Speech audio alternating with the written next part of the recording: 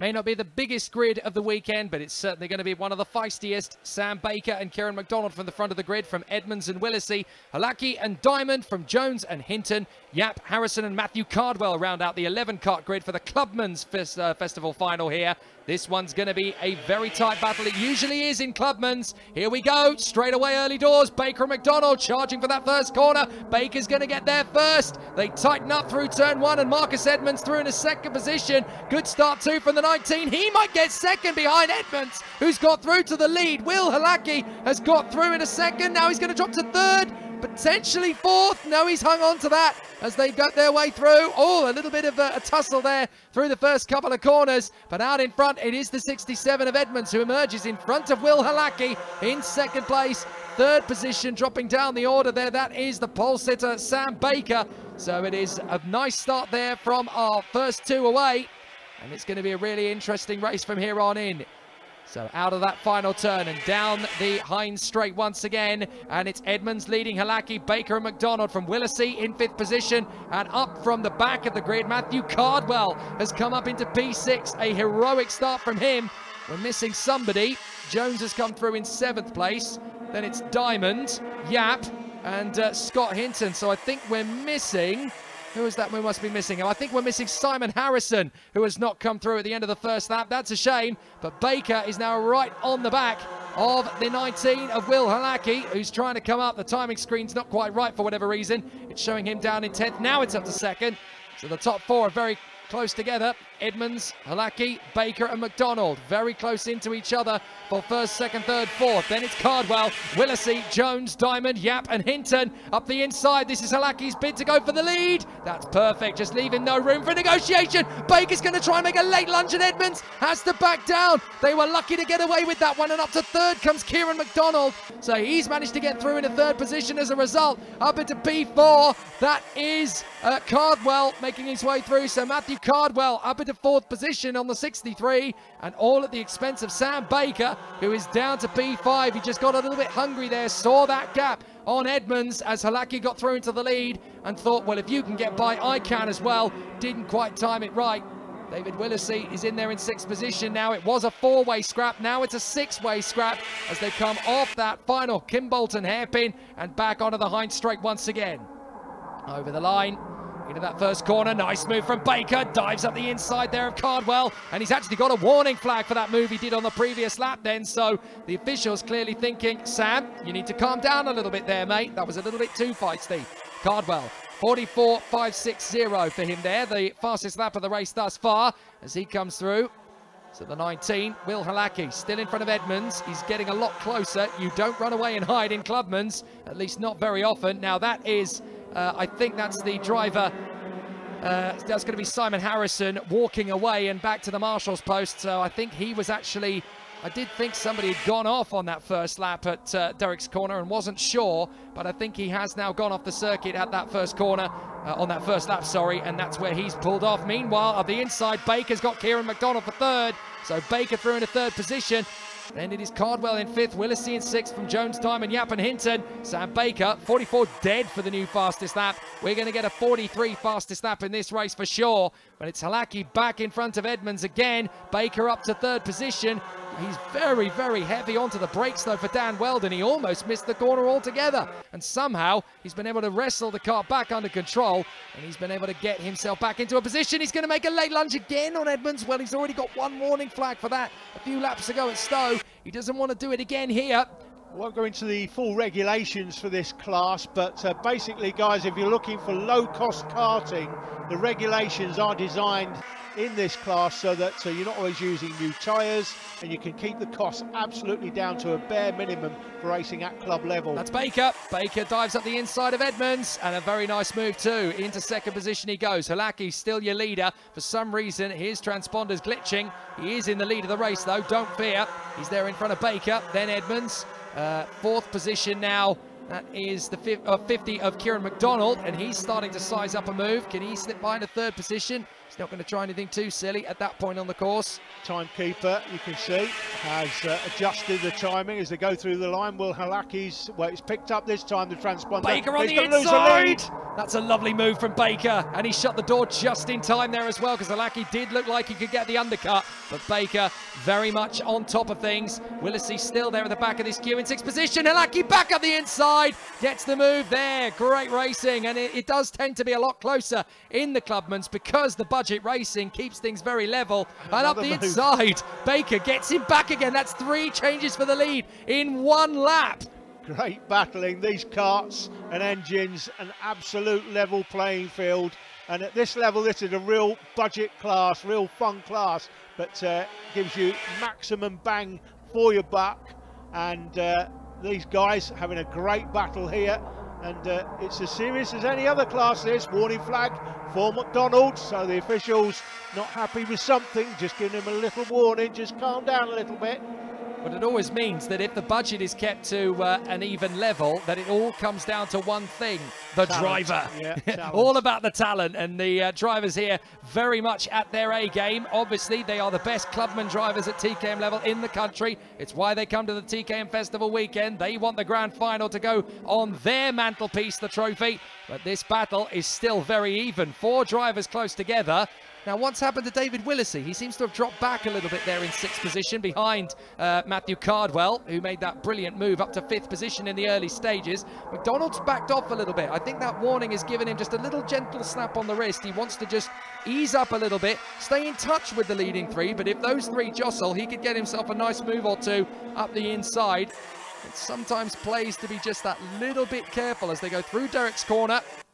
And up towards Dan Weldon, named after the late great racing legend, IndyCar Series champion and double Indy 500 champion, who very tragically left us 7 years ago. Really exciting battle at the front end here. Edmonds on the back of Halaki. Is he going to make the move? Yes, that was a lovely bit of braking. Deep braking into the apex. Plenty of commitment and conviction through the course. Halaki wants him back, and he's going to drag McDonald up the inside with him. Halaki is through. He manages to get the door shut just in time. Edmonds puts his arm in the air as if to say, what you playing at, mate? Great battling, and the man who's enjoying this battle more than we are, Jake, is a man out front, Sam Baker. Fastest lap and getting away from these as McDonald's they keep through. battling. That will just slow them down, and Baker's going to run away with this one. Yeah. But this is a great battle we're following here for 2nd place. McDonald through into 3rd position. He had the nerve as well to do that one thing every kart racer hates. He got through and then just waved to Edmonds behind. Come on, work with me. Let's go get him. You just want to whack someone in the face when you've had that, don't you? I've only karted a few times myself in A&D or corporate or charity events, and anytime someone gets you and they just put the signal going, come on, work with me, the one thing you just want to do is put your bag of chips in their lap. You just don't want to get involved with them at all. You just want to get them straight back. There you go. Another fastest lap, Jake. 43.93. That's what a clear track does, especially when you're in your rhythm. And I did say we were going to get a 43 lap for the fastest lap around this place, and I wasn't wrong. Beautiful run from Baker, but these 3 keep battling, and this is no longer for the win. It's for 2nd only. I should mention as well, guys, you look at these graphics, the first time we've used them, the Tag Heuer graphics. I want to thank Ian Rogers from Tag, who does the timing for the Super 1 British Karting Championships, for going out of his way this weekend to bring along all the equipment necessary for us to be able to take these graphics and overlay them for you. You'll notice as well that with other systems, the positions, Jake, you know, the normal sort of software that you would use will update at the end of each lap. You'll notice these names, you just see, yeah, it updates when they go through the sectors. Oh, McDonald alongside Halaki. That was braver to Dan Weldon. That was worthy of Dan Weldon, in fact. Just trying to go side by side in one of the toughest corners of the circuit. But McDonald had to bail. I tell you what, 10 out of 10 for effort, though, because that is not an easy place to get that sort of overtaking move done. And now Will Halaki, wanting to focus on Baker up the road, is not going to be able to. McDonald slides it up the inside. Too much, though. And Halaki straight back in. Edmonds through as well. Great action. I've got to be honest, guys, this is the first year we've covered the TKM Festival, and with another move back by the 50. That's McDonald going back through, taking the spot back. But this is the first year, as indeed we've been doing at the British Championships this year in karting, covering everything here on the new television channel, which of course is YouTube, and we don't have to make cuts to fit a television schedule, a 12-minute race, for example. We see the entire race, and this is one of the races last year in a 6-part programme on TV. One race, and it's usually the Clubman race, is going to miss out. So last year we had a sort of 90-second, 60 or 90-second highlights. It's always of a this shame race. when we had to do this that. year you're seeing the whole race, guys, and what a great race it is. It's great. These guys are finally getting the credit they deserve as Kieran McDonald goes back down the inside, banzais into Derricks. Halaki's not going to let him have it easy, and a great bit of defence from McDonald as they dive into Dan Weldon once again. Halaki is absolutely determined to get that second position back. Marcus Edmonds there in 4th position, absolutely resolute to get onto that podium, but ultimately with Sam Baker so far out in front of the rest of these three, there's ultimately only 2 spaces on that podium to fill between 3 drivers. Someone's going to go without anything. Somebody's missing out without a trophy this weekend. It's going to be one of these guys, unless the man out front has some sort of mechanical failure, and we know these engines are pretty much bulletproof. They are fantastic. It's what makes the racing so even, and it makes it so enjoyable for these guys in the world of British karting at this Clubman level. One thing you don't want to be doing is stretching the engines too hard. You don't want to be pushing them to their extremes, and the last thing you want is an engine to go pop. It's very rare in Clubmans that it does that, because all they're interested in is close racing. They're not interested in having the very best tip-top equipment possible. These guys are in it for the racing, the spirit of competition, that James Hunt-esque, it's like being knights, as he said in Rush. That's what these guys are. Will Halaki up the inside. McDonald's going to get him on the switchback straight away. Zips back to the inside. A swap of positions and a swap straight back again. That's what the great racing in this class provides. It's brilliant. This class, every year at the TKM Festival, we get some fantastic racing. This year, of course, absolutely no different. We've still got the British Open Championships to come, guys. We've got 2 races left this weekend after this one. Don't miss them.